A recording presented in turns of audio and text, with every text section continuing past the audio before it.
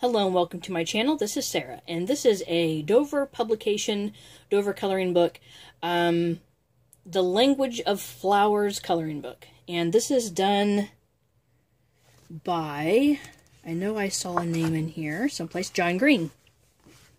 So you have the front cover. The dimensions of the book are 8.5 by 11 inches. It is staple bound. You can see there on the side. And the thickness of the book is not overly thick. So inside the front cover, you will see some pictures from inside the book already colored for you as your inspiration that you can get your inspiration from.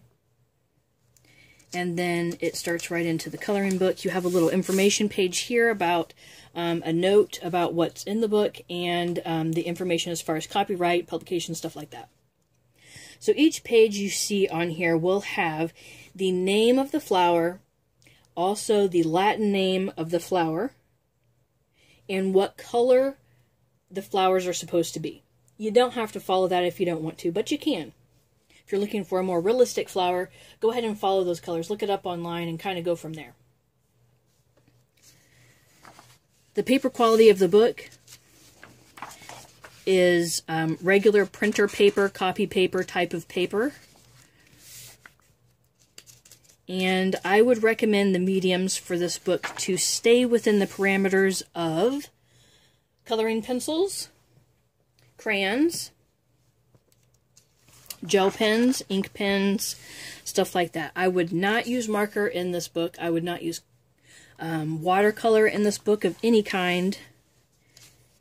If you would like to use either one of those types of mediums, I recommend that you cut the page out or fold the book back like this, scan the page into your scanner at your home, and print it out on better quality paper. At that point, you can color it with whatever you'd like to color it with. So those are my suggestions for this particular book.